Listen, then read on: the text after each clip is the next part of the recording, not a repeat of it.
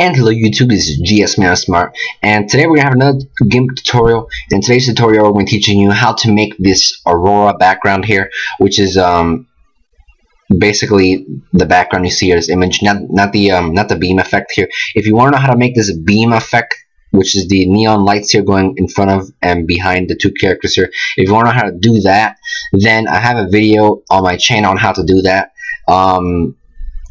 Basically, this tutorial is just going to be teaching you how to make the background here, this Aurora type of background. But if you want to know how to make the beam effect here, like I said, there's a tutorial on my channel about it, and you can basically learn how to do that there. But today, just going to focus on the background here. So basically, open up your Gimp, obviously. Make a new image, whatever size you want. This is my wallpaper size. I'm going to keep it like that. I'm going to use a black background. You can use whatever background you want, but I think it looks best in black. Next, we're going to make a new layer. Make sure it's transparent. Layer on top.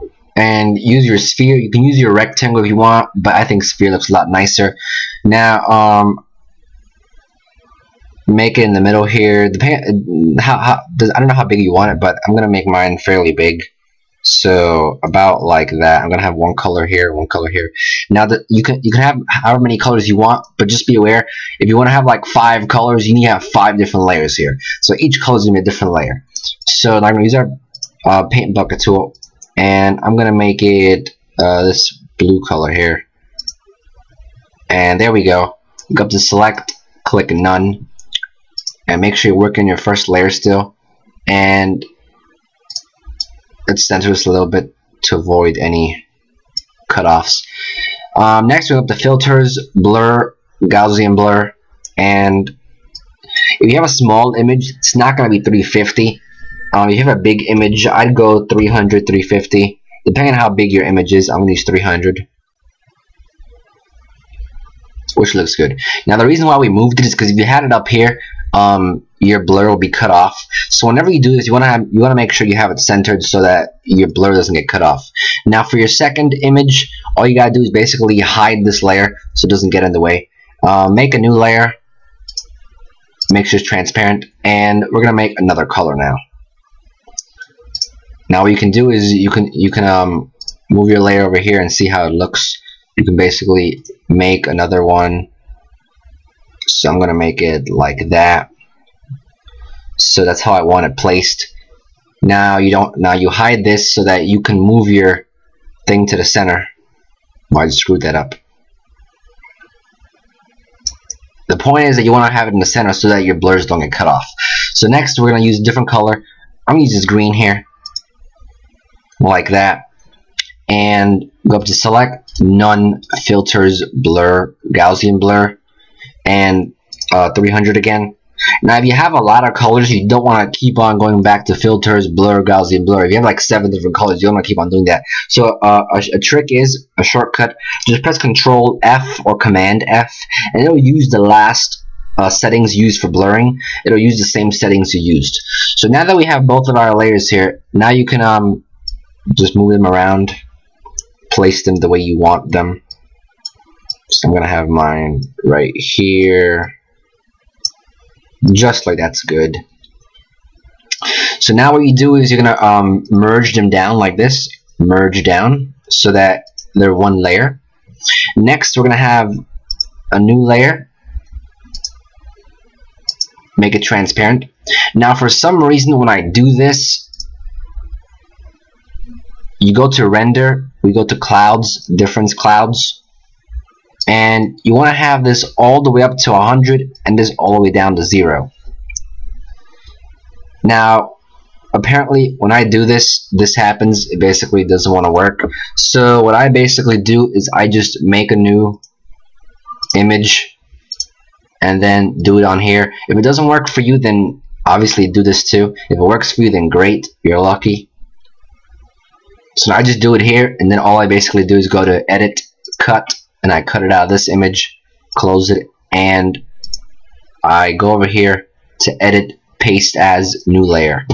So it's basically doing the same thing. If it doesn't work for you, I just use a different image to get it onto here, and then you don't need this layer because we just use it for that. So now that you have this here, what you want to do is you want to zoom out of your image a little bit and use your rotate tool. Make sure you have it like that, and you want to rotate it to about 40, about a, let me see, 45 angle. Yeah, 45 degrees angle, and rotate it like that. And it's rotating. So now you have it like that. What you want to do is you want to have the entire image covered up though, so you can use your scale tool and just, you know, make it big like that. Make sure the entire image gets covered up like that. You're gonna have to keep on making it bigger until everything's covered up. So like that. There we go. And then we're gonna click scale. And this is gonna take a while since obviously it's really big. Now you're gonna see what we're gonna do with this. You're probably thinking, what am I doing? But I'm gonna show you right now what we're gonna do. God, this is taking forever. Well, it froze now, obviously, because there we go. That's good.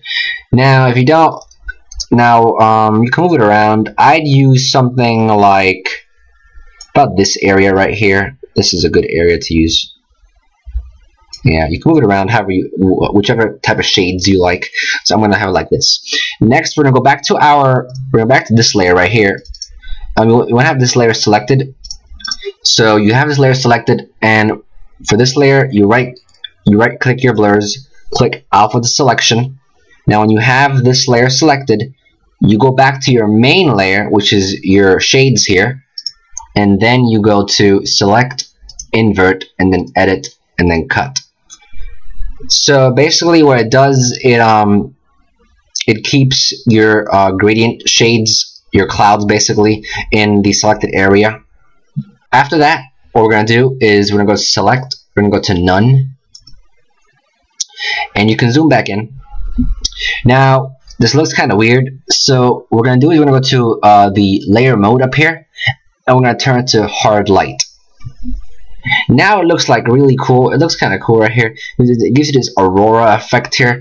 Now the reason why you have these white blurs here is obviously because you have really bright colors. To fix this, you can just press Control Z, Control Z, Control Z, and you can move this around to you have a good liking of shades. So let's try these type of shades right here. So again, right click this, alpha to selection, go back to your first layer after you have it selected, go to select, invert, edit, cut. Let's see if this looks any better. Go to select, none, and your first layer, layer mode, hard light. That looks a little better. You can lower the opacity a little bit probably. But there we go. The reason why mine looks like this is because I didn't use the I didn't make it look sideways, but I made it go up and down and not sideways. To fix this, what you can do is you can go to colors, brightness and contrast, and you can tone down the brightness a little bit.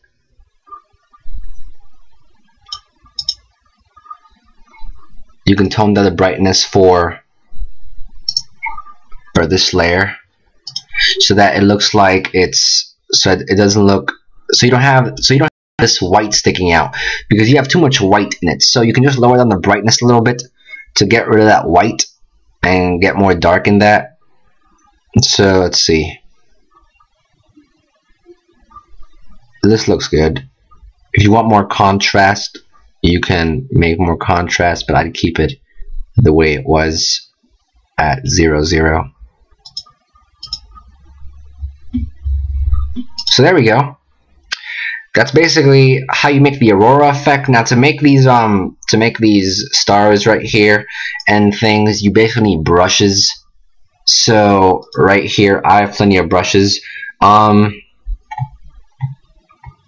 get brushes, I have a tutorial on how to get brushes. So let's just use some circles here. Let's make it white. Let's make a new layer.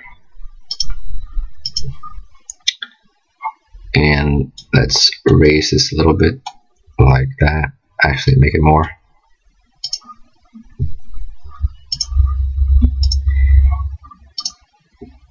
And lower the opacity a little bit. And I can do certain things like this. And obviously, this doesn't look like the best because I'm just doing this randomly. But you can even add some dots around here and things to make it look, more Aurora-like. Now, these aren't the best dots. That's why I didn't use dots. I use the stars. But basically, my point is to get brushes. You need some good brushes to actually make some other effects. But if you want to just keep it like this, then that's fine too. There's your Aurora effect. To get brushes, if you don't know how to get brushes, I have a tutorial on my channel on how to get brushes onto Gimp. So you can do that. Go check that tutorial out. I have it on my channel. But there you go. That's how you make an Aurora effect. Thank you for watching. If you'd like to subscribe, I have plenty of other tutorials on my channel. If you'd like to like this video, please do so.